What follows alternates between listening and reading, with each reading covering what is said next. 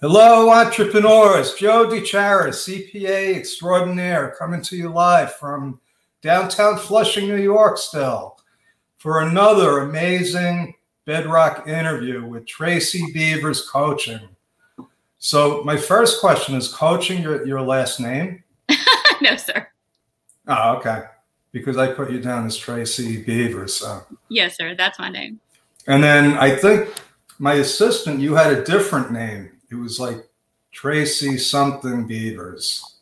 Probably Tracy Lane Beavers. Okay. Yeah. Okay. I just wanted to make sure I wasn't saying things. No, you're great. So, okay. Thank you. We barely know each other.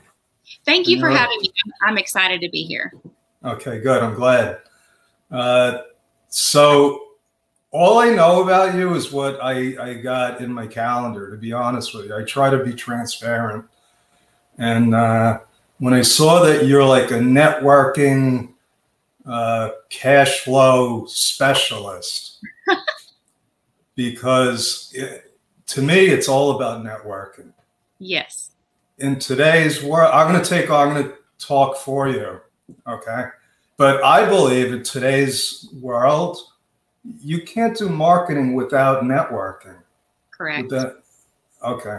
So why don't you take it away? Who are you and why are you here? Yeah. So I'm Tracy Beavers and I'm founder of Tracy Beavers Coaching. I'm a business and sales coach, and primarily my focus is on sales and effective networking, and kind of getting people comfortable and confident that the things that they're doing in their business every day are actually going to move the needle toward their income and their goals. You know, sometimes we run straight headlong into a business. We're really excited about it, and we get in the middle of it. It's kind of like getting in the middle of the deep end of the pool, and then you're like, okay. I love that. Yeah. And not only the deep end, but there's alligators and sharks in there. And waves, and for sure. And people throwing stuff at you because, you know, haters, there's people that question your sanity when you're a business owner. But so being a business owner is hard enough. And I come alongside my clients to untangle the pieces of their business that are not working, get them all lined out, and get them back on track. And so each of them are different. But my focus for most of the content that I produce is around sales and networking, because that's the heart of a business. And a lot of people are uncomfortable with sales. When I say the word sales, most people make a face. Yeah, well, I want to ask you a question about that. Sure. What's the difference between marketing and sales? So marketing is, in my opinion, sending out messages. It's just sending, it's coming at you. Sales, and again, in my opinion, is building that relationship with that person. There's a give and a take, an ebb and a flow. It's not just one-sided, it's two-sided. And that's where the networking piece comes in. Again, networking is all about building relationships. So sales, being effective in sales and networking go hand in hand. The marketing, in my opinion, is just throwing messages out and marketing to people with push strategies rather than using pull strategies and a give and take in a relationship. You know, it's funny how things have evolved. I agree with you. You know, the way it is today, you got to be out there. You got to be, messaging is important. Mm-hmm. It's hard to give the right message if you haven't figured out what it is you're selling. I mean, there's so many layers to it. But getting back to, I want to ask you, because I've started networking groups. I've been in networking groups. I don't think I ever really got the concept until recently, where, you know, for some reason, there was a disconnect between the networking and the sales. I thought it was like, I just meet enough people and then they're going to refer people to me. No. Right. No. Is that was the wrong expectations, right?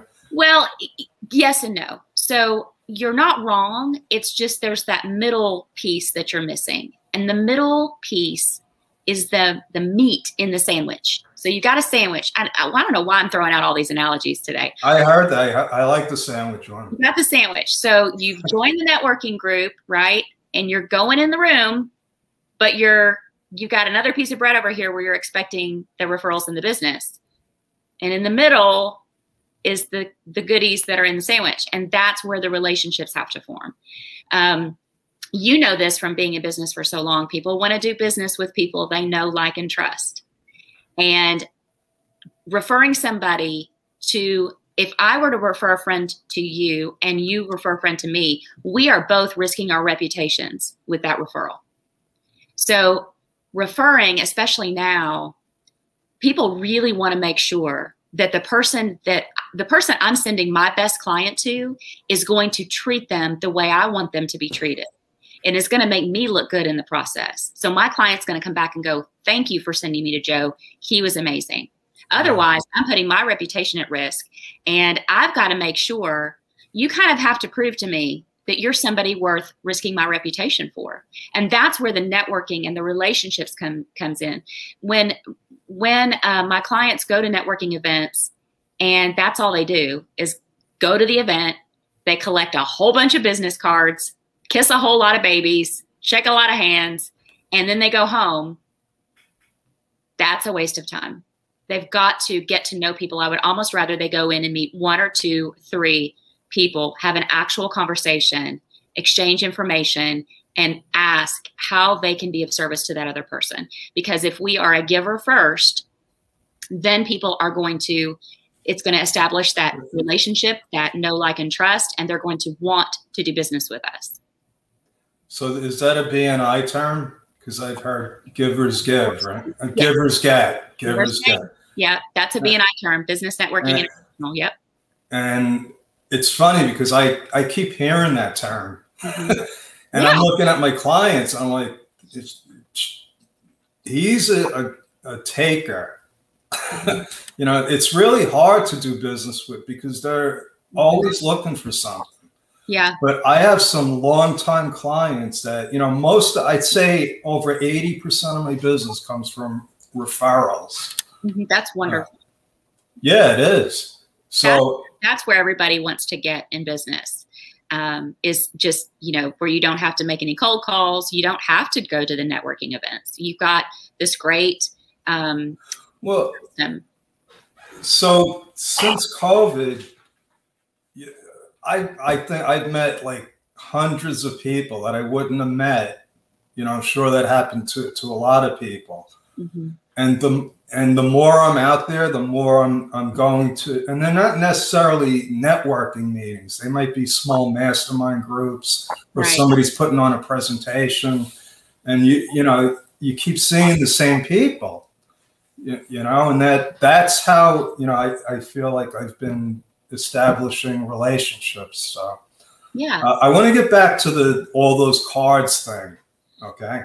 Because I just did you know, I'm going on all these meetings and I connect with a lot of people. And so I started downloading the chat because, you know, everybody puts their info in. Right. So I had my VA, I said, oh, I thought I was brilliant because I said, put all of these contacts in a spreadsheet and one by one, I'll get back to them.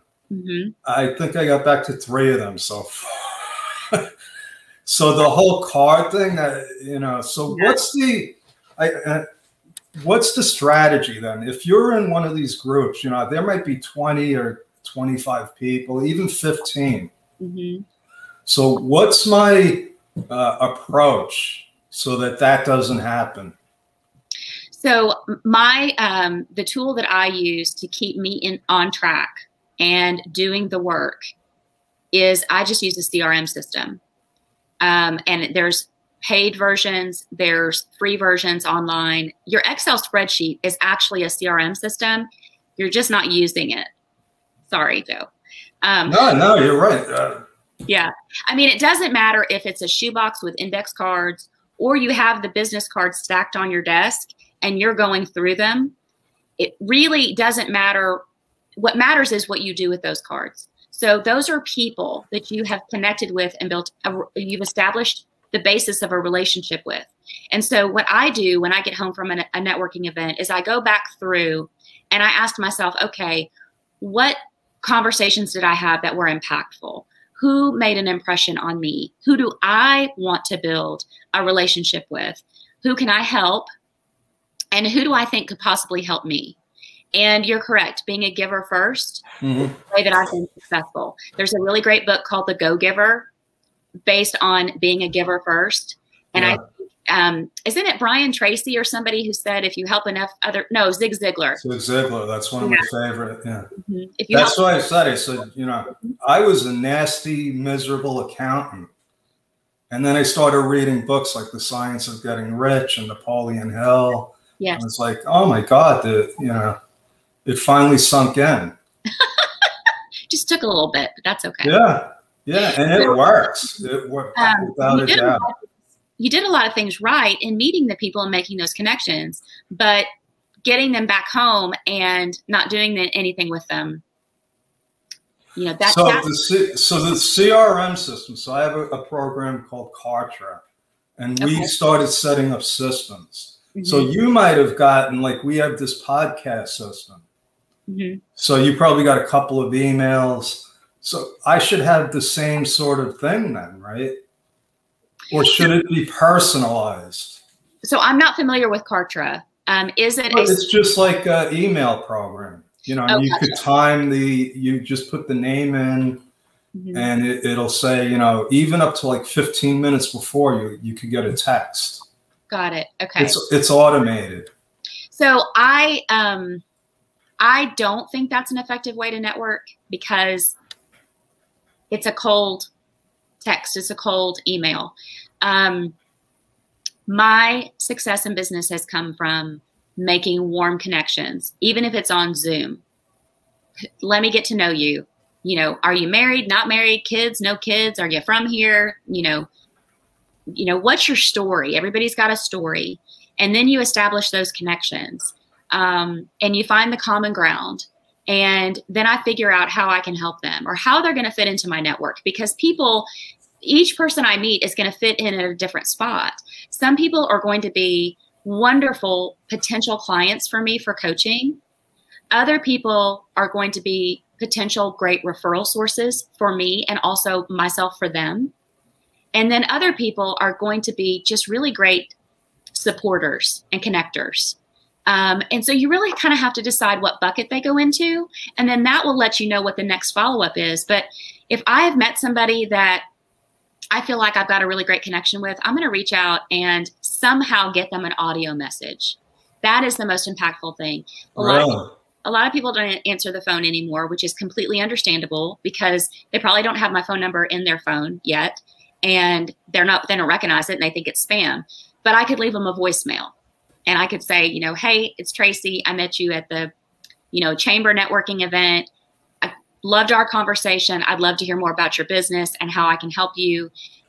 Maybe we could connect over Zoom or coffee, whatever your schedule allows. So I'm sorry to stop it.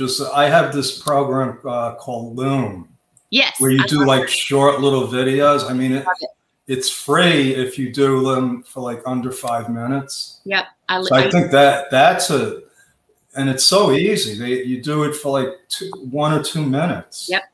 What I love about Loom is it is the next best thing to being right in front of them, because they can see your face, they can see your smile, they can hear your voice. There's so much that is lost in translation of the written word on a text message or an email, because human beings, we communicate more in what we don't say than what we do say. I can't tell you how much trouble I've gotten into using text messages and emails, because I have a dry sense of humor, and apparently it doesn't come out well. It doesn't translate very well. Especially for people that just met me. Yes. Yeah, okay. For sure. So what I love about things like Loom is, like I say, they can see your face. It's a short video. It's fun. It's like you make the video.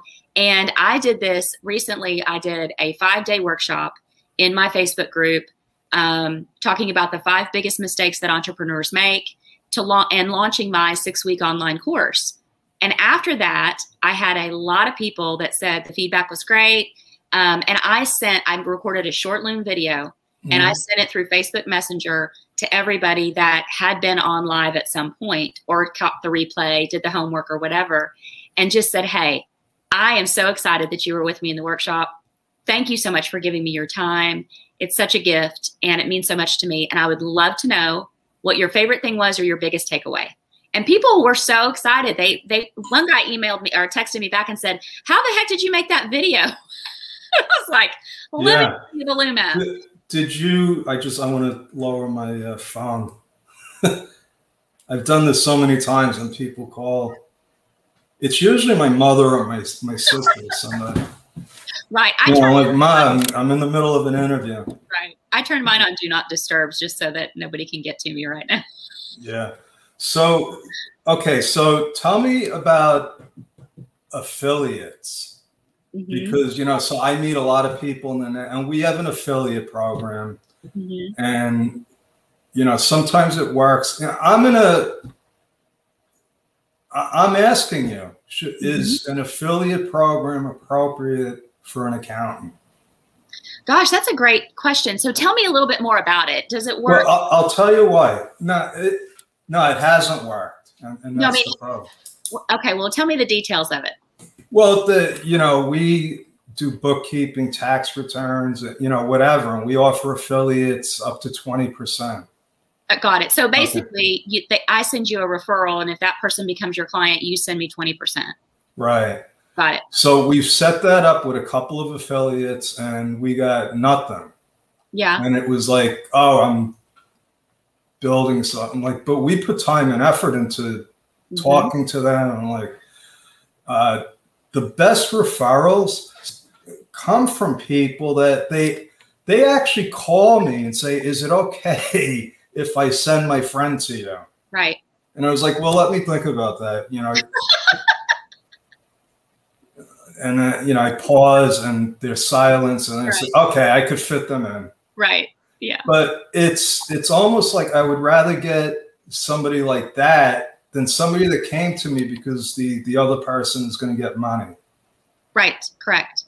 I'm not sure. I haven't dabbled in affiliate programs. Okay. A couple of things come to mind though. People want to know what's in it for them. And if it's not converting, then there's a disconnect there somewhere, and you'd have to test it to see what the disconnect is. It could be that they don't know how to have the conversation. Not everybody is like me and can talk to a brick wall and be a good affiliate. It's just not going to happen. The other side of it is I have clients that came on board and they said, listen, if we have an affiliate program, you should take advantage of it. Yeah. And then I have clients that know about it and they're just happy, sending me people. Well, but I thought that was somehow connected with networking. I don't think it's connected with networking. I mean, to me, networking is expanding your network and your reach and the people that you know, and you could refer to, and they could refer you back. An affiliate program is more transactional, in my opinion, because affiliate programs actually came from the retail space first. Amazon affiliate program, there's one. Oh, okay. And kind of an affiliate program, if there's certain brands of shoes that I could get a $10 off code and share it with my friends and, get a discount or whatever.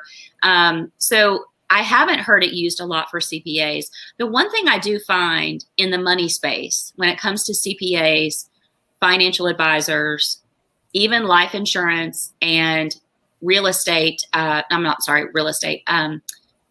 and trust attorneys, those are very hard subjects for people to talk about. Nobody wants to talk about their money. They don't want to talk about how disorganized they are. They don't want to talk about how they haven't reconciled their QuickBooks in 5 years. The IRS. Oh, you know my clients, I guess. Yeah, and nobody wants to talk about how the IRS is knocking on their door, or that unless they're knocking on their door. Right. You know what I mean? And it's the same thing with financial advising. That is a hard referral, even in a professional networking organization like BNI, because I've been in BNI over 10 years. The financial advisors know going in that that's a hard referral. And it's because people don't sit around the dinner table or the cocktail party talking about their money. So it may be an uncomfortable conversation for someone to have, and that person may not understand exactly how to broach the subject to maximize the affiliate program. So there could be a couple, and it could be the amount of money they're getting. They're not comfortable putting themselves out there for it.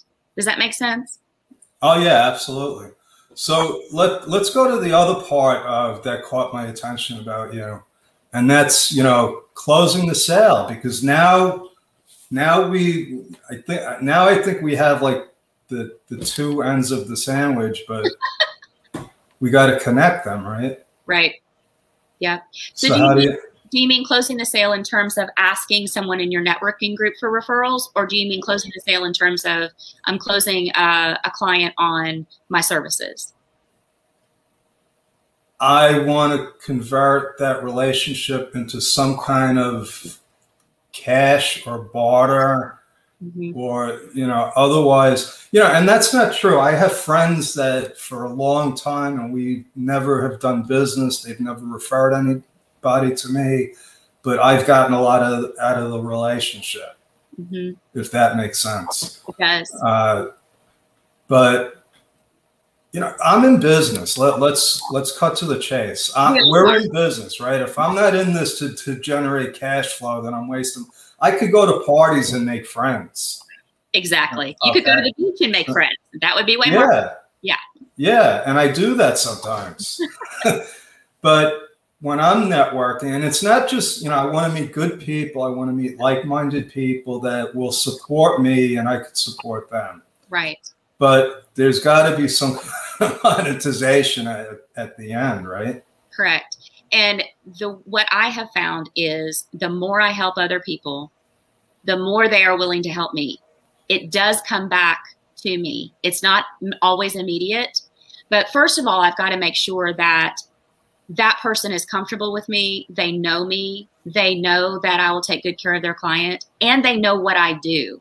Because a confused client or customer will not purchase. A confused referral partner can't refer you. So you have to make sure what you do is a lot more straightforward than what I do as a coach. People don't understand coaching quite yet, I don't think. And in all practicality, the coaching industry right now is like the wild, wild west. I mean, everybody's a coach. They're all, you can nail down exactly what they do. But with a CPA, you can say very concretely, I do taxes, I do bookkeeping, I do. Well, that's true, and it's not true, because I have a specific niche. Okay. And I don't do audits. I don't do brick and mortar. A lot of I'm remote, and some people want to sit in front of an accountant and have them hold their hands. Yeah. There's people that handle trucking. I don't handle big corporations anymore. Right. Right. So those things are important so that your referral partner knows, okay, Joe is virtual. He does a lot of service-based businesses. Trucking is no good for him. Audits are no good for him. And so once your referral partner knows who you're looking for, who's your person, we have to communicate very clearly in our delivery, who is our person, who's our ideal client. We can't just say, oh, I market to everybody with money. No. Anyone that drinks water. Right. No. Anybody with a brain. No, it's not going to work. So we have to be specific. And so once you're specific with that referral partner, then it becomes a matter of making sure that they know that you're a good person, you're going to take care of their referral, and asking for the business. I think my comfort level and the success that I've had is being a giver first, making the connection, putting their needs before mine. How can I help you? And they will reciprocate. Now, if I come across somebody who isn't, I'll just ask them, hey, here's a few people I'm trying to get in touch with. Do you happen to know any, let's say they're a painter. And I could say, do you happen to know any other painters in town? Because they all talk that maybe are just, they seem stressed, they seem overwhelmed, or they're wanting to grow their team. They've talked to you about it, but they just don't know where to start. That would be a great referral for me. Who do you know that you could introduce me to? Sometimes you just have to ask.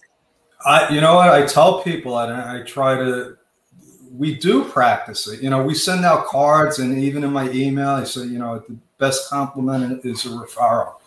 Right. So, you know, that is good. I had a really good question for you, but I was so interested in what you were saying, now I forgot what it was. But oh, here it is. Isn't that it starts with your messaging, right? So we've been working on this for a long time, you know, and it's like torture, because you got to keep drilling down. You're like, oh, wait a second. Now we don't want that kind of client, so let's not put that message out there. Right. Yes. So would you? Do you do any of that? You must look at what their messaging is, right? Absolutely. This is what I wanted to tell you about your messaging. As soon as I saw your picture, I got exactly what you do. Oh, good. Because I didn't even see coach there. I saw networking and closing sales, or whatever else it said, but that's what I focused on. Cool. Yeah. So we're trying to focus on people that are new in business and have absolutely no idea what they're doing, and they're humble enough to admit it. So that person doesn't want to talk about their numbers. That person doesn't want to talk about profit and loss. And so good messaging might be, does the profit and loss make your brain shut off? If it does, I can help you. You know, we have to speak to their pain point. What is the pain point of your client? The pain point is they're not good. Maybe they are good with numbers, but they've got so many other plates they're spinning to get this business off the ground that they haven't even had time to think about it. Do they want to do QuickBooks? Do they want to use an Excel spreadsheet? Do they want to just get a piece of paper and a pen and start writing down income and expenses? I mean, so they need somebody to come alongside them and say, you know, I help people just like you nail down, you know, nail down your profit and loss, nail down those balance sheets, so you can see where your expenses are and how much each thing in your business is costing you. And you can see exactly how much money you're making, so that we can tweak it and make you more. So at the end of the day, every person that's in business wants to make money, and they want to avoid the things that bring them pain. So for me, talking to people about sales coaching, I speak to the fact that people are uncomfortable in sales. They don't want to sound annoying. They don't want to sound spammy or salesy. They end up feeling weird, and it's like their brain shuts off. And, you know, another area I help people with is their pricing. When somebody says, how much do you charge? And your brain shuts off and you don't want to answer the question, that's a problem. And there's a lot of people out there that will skirt the issue, and they'd sooner have the client figure it out for themselves than quote their price. And so for those people, I would say to them, you know, does that make your brain shut off? And they go, yeah. And I go, well, I can help you with that. You know, I hesitate to give anybody information. Like when they say, what's your budget? Yes. I'm like, I started to just say zero. I don't want to spend a penny. If you could figure out I can do that, then I'll hire you. Right. So I don't answer that. Or these websites where they're like, oh, book a free appointment, and they want my whole life history. I know what they're doing. They're looking for our pain points. Right. Right. Well, they want your email address too, so they can send you, you know, marketing emails. And that's fine. If they're going to give me a free report and not ask me my whole life story, I don't have a problem doing that. Right. Right. You know, so I realize that I really hate to see entrepreneurs struggle because they don't have the tools, resources, and knowledge to run their own business. Right. You know, and that's why I started Bedrock, and we offer a CFO starter package that starts at $47 a month. Okay. Because we had to, you know, price certainty. We tell them exactly what it's going to cost them for the whole year. And it's probably 50% less than any other CPA firm, because we have a good system, you know, but you got to follow the system. Yes. And, you know, that's what our message is, and I'm going to stick with that. But that's what I want in everything, you know, all of our social media. And this way, when I do connect with people, right, they're going to check me out, right? Yes, they are. They're looking for social proof. Yep. So what's the strategy? Because there's or do I have to know where they are? Can you be more specific? Can you give me an example? I avoid LinkedIn now because it's almost all spam. This is true. There's a lot. It's my birthday. It's my birthday. I must have had 100 people wish me happy birthday, and I don't know. I think I know two of them. Right.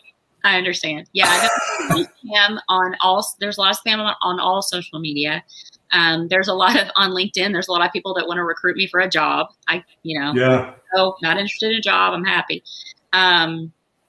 So, what was your question though?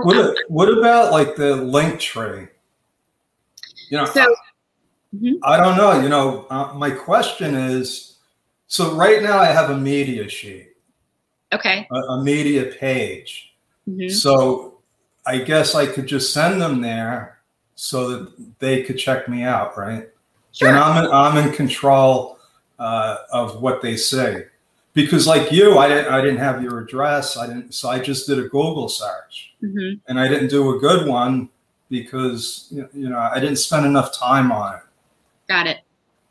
Yep, that's okay. If you Google Tracy Beavers, my website will pop up, and my television interviews and things like that. Yeah, so this is, I went way over. I try to keep these like less than 20 minutes, but yeah, I was picking your brain. I don't know if you realize that, but I did. This is how I get free professional advice. It's absolutely fine. It allows me to show your listeners what I can do for them. So it's good marketing for me too. Yeah, I understand it works, but it's a win-win, right? Yes. We can help each other. So with that, how do people get in touch with you? So I have a website, tracybeavers.com. And also on Facebook, I'm Tracy L. Beavers, my Facebook group. It's really fun. It's called Be a Confident Entrepreneur, Gain Confidence and Grow Your Income. And that's for entrepreneurs and people in sales. That's where I ran the free 5-day workshop last week. I do have a 6-week online self-paced course that will guide somebody through gaining confidence in several areas: sales, networking, using a CRM system, understanding their messaging when they're marketing, understanding how to communicate what they do, nailing down that elevator pitch, because that's so important.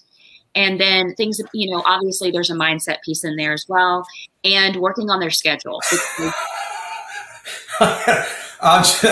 I'm laughing because I work with a lot of brand new business owners now, and my head is spinning, but you're right. Yeah. And it's overwhelming, especially for new people. It is. But there's a lot of things to figure out. There's a lot of moving parts, and people need a coach to come alongside them and say, okay, we're focusing on this. We're going to get this done. Then we're going to move to this. Then we're going to move to this. And we're going to keep you systematically moving forward, because what happens is, as human beings, we go, oh, squirrel, wait, okay, hold on. No, this business down the street. Shiny object syndrome. Yeah. Or maybe I should do that. That business is like mine, and they just bought a new sign. Maybe I should buy a new sign. I started a publishing business because somebody told me, oh, you should start a publishing business. It didn't work out too well. Right. But somebody, in social media, when they put a question and they say, what would you, if you were 18 again, what do you wish you would have known? Oh. And I put in how important the relationships are. Yes. So, that's the truth. For me, I'm like, forget about the social media, or start making connections. Yes. And it's so easy. It's so easy to do.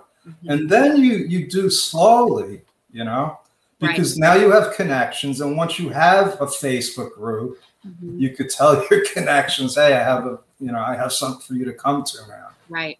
For sure. So give us some words of wisdom. So with regard to sales, I would say, be a human being. Don't make it weird. Don't think you got to put on a sales hat and a sales suit and start using sales words. It's not the way it works. Networking is the same way. Be a human being, be you.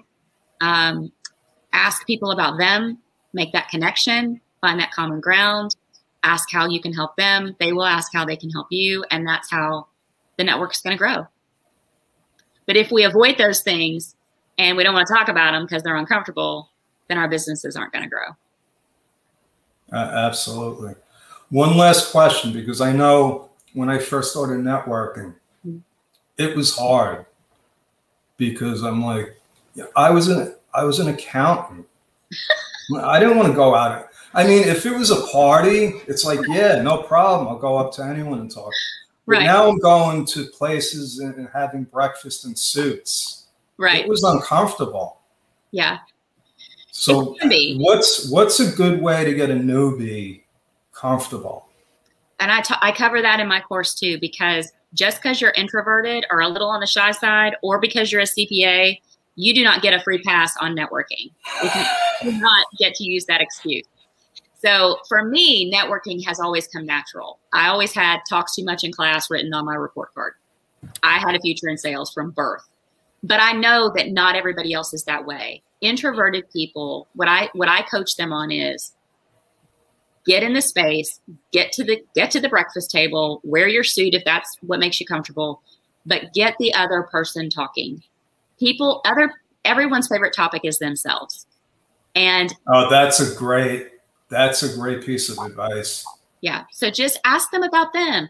How, oh, what's your name? Hold on. How do you spell that? Okay. And am I pronouncing it correctly? And, are you married, not married? Are you from here? I'm not from here. Were you born here? And just get them talking. Oh my gosh. People, let me show you my grandkids. Let me show you my dog. Oh, the dogs are great. Yeah. Anybody that, And if you're talking about business, you can ask them, Joe, when did you start your CPA firm? And why the heck did you want to be an accountant? Like, do you love numbers? Are you one of those people? No. I became a CPA because I wanted to own businesses. Got it. And I thought that was the easiest way to learn about it. That's awesome. So tell me more about that. What businesses did you want to own? And see, there goes the conversation, and now we're networking. Yeah. Okay, we can network later. Because we will network, because I'm going to invite you to my mastermind group. I like to invite everybody. It's mastermind with Joe DiChiara. Oh, that's okay. It's mastermind with Joe DiChiara. Just awesome. Google me, joedicharacpa.com. All right. Thank you to Tracy Beavers Coaching.